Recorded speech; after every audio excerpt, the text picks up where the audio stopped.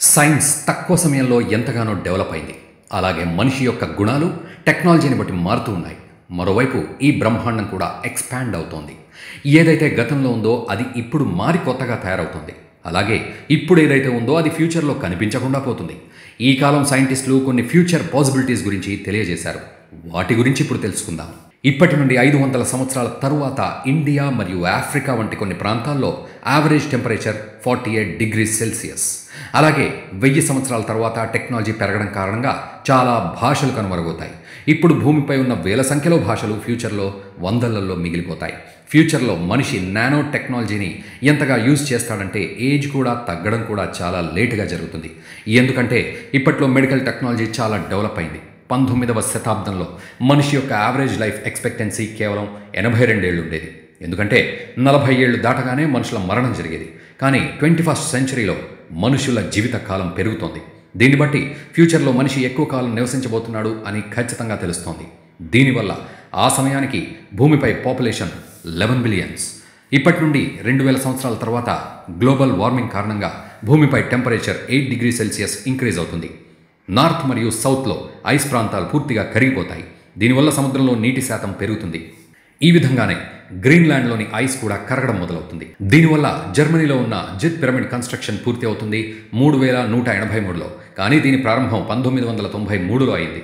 31 December 9999లో మనుషులు 4 digit క్యాలెండర్ను ఉపయోగిస్తారు. ఏ softwares అయితే ఈ 4 డిజిట్ క్యాలెండర్ని ఎన్కోడ్ చేస్తున్నాయో ఫ్యూచర్లో వాటిని ఆపేస్తాయి. ఎందుకంటే 9999 తర్వాత మొదటి సంవత్సరం 5 డిజిట్స్లో కౌంట్ అవుతుంది. ఇప్పటి నుండి 20,000 సంవత్సరాల తర్వాత చెర్నోబాల్ ఎక్స్ప్లోజన్ రీజియన్ భయంకరమైన రేడియేషన్ బారిన పడుతుంది. అలాగే 50,000 సంవత్సరాల తర్వాత నయాగరా ఫాల్స్ కూడా ఈ భూమిపై కనుమరుగవుతాయి. అలాగే గ్లోబల్ వార్మింగ్ వల్ల గ్రీన్లాండ్లోని ఐస్ పూర్తిగా కరిగిపోతుంది. 1,00,000 సంవత్సరాల తర్వాత ల్యాప్టాప్స్లోని టైటానియం ప్లేట్స్ కూడా నాశనమవుతాయి. దీనివల్ల భయంకరమైన ప్రళయం సంభవించే అవకాశం ఉంది. అలాగే భూగోళానికి ఉల్కా ఢీకొనడం వల్ల దీని ప్రభావం భూమిపై చాలా చూపిస్తుంది. రానున్న కాలంలో ప్లాంట్స్ మరియు స్టార్స్ ఇప్పుడు కనిపిస్తున్న దానికి భిన్నంగా కనిపిస్తాయి.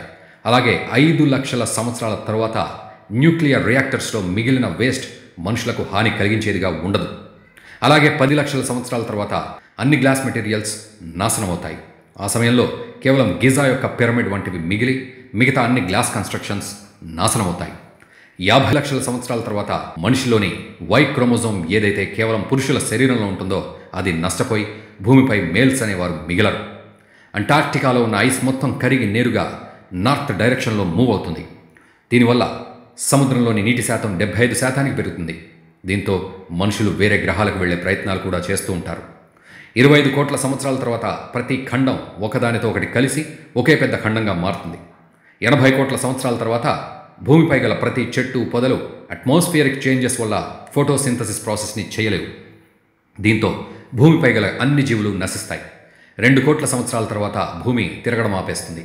దీనివల్ల భూమి చుట్టూ ఉన్న మ్యాగ్నెటిక్ ఫీల్డ్స్ దెబ్బతిని సూర్యుడి ప్రభావం పెంచుతాయి. దాంతో భూమి యొక్క సర్ఫేస్ టెంపరేచర్ 147 డిగ్రీ సెల్సియస్కి చేరుతుంది. ఈ టెంపరేచర్లో టాడిగ్రేడ్ వంటి జీవులు తప్పించి అన్నీ నశిస్తాయి. 700 కోట్ల సంవత్సరాల తర్వాత పాలపుంతలు ఒకదాన్ని ఒకటి గుద్దుకుని ఆకాశం వింతగా కనిపించడం జరుగుతుంది.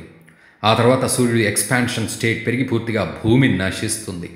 ఆ తర్వాత సూర్యుడిలోని హైడ్రోజన్ పూర్తిగా కోల్పోయి సన్ ఒక వైట్ డార్ఫ్గా మారిపోతాడు. 2000 కోట్ల సంవత్సరాల తర్వాత యూనివర్స్లోని హైడ్రోజన్ పూర్తిగా నశించి బ్రహ్మాండంలోని అన్ని పదార్థాలు ఒకదానితో ఒకటి ఇన్ఫినైట్ దూరం చేరుకుంటాయి. ఈ హైడ్రోజన్ వల్ల నక్షత్రాలు బతుకుతాయి. ఈ హైడ్రోజన్ అయిపోవడం వల్ల బ్రహ్మాండంలోని అన్ని నక్షత్రాలు నష్టపోతాయి. ఆ తర్వాత కేవలం white dwarf, black hole, neutron star మిగులుతాయి. ఈ విశ్వం పూర్తిగా మారిపోతుంది. ఈ విధంగా ఫ్యూచర్లో మన విశ్వం మారబోతోంది. ఈ వీడియోని తప్పక షేర్ చేయండి. మీ అభిప్రాయాలను మాకు తెలపండి.